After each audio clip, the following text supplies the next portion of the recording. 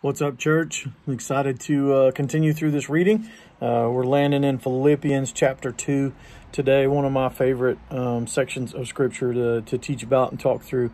Very appropriate for life in general, and especially life as we know it right now. So I want to read, jumping in Philippians chapter 2, verse 1. It says this: "Therefore, if there is any consolation in Christ, if any comfort of love, if any fellowship of the Spirit, if any affection and mercy, fulfill my joy by being like-minded, having the same love, being of one accord, of one mind. Let nothing be done through selfish ambition or conceit, but in lowliness of mind. Let each esteem others better than himself. Let each of you look out not only for his own interest, but also the interest of others."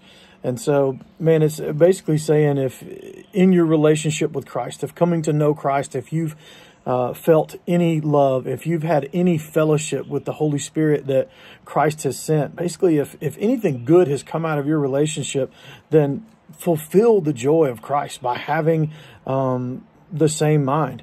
Be like-minded with other Christians who've experienced the same thing. Love.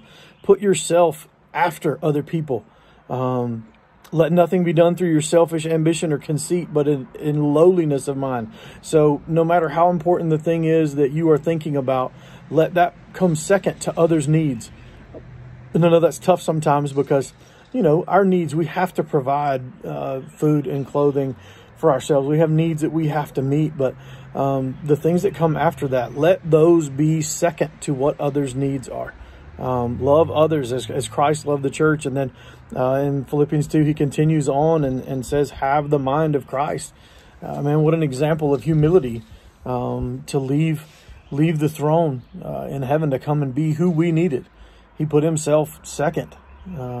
He decided to be, he humbled himself to death, which means he gave himself over to death. He didn't have to do that. He came here as a servant, as the chief of servants, the example of what it means to be a servant. He was our example, and we're supposed to have the same mind that he did.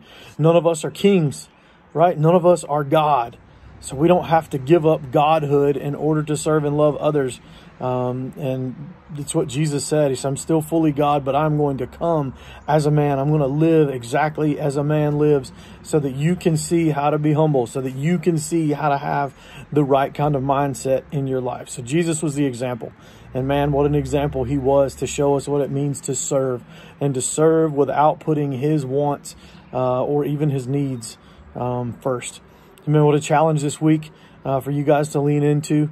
Humility, be like-minded, right? Let's join together and be humble, loving each other in such a way that people look at us and say, what the heck is going on with them? Why are they putting others first so much?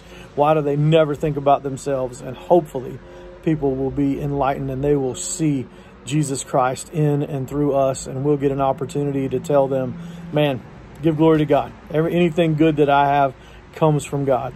And just be thankful that you have that opportunity.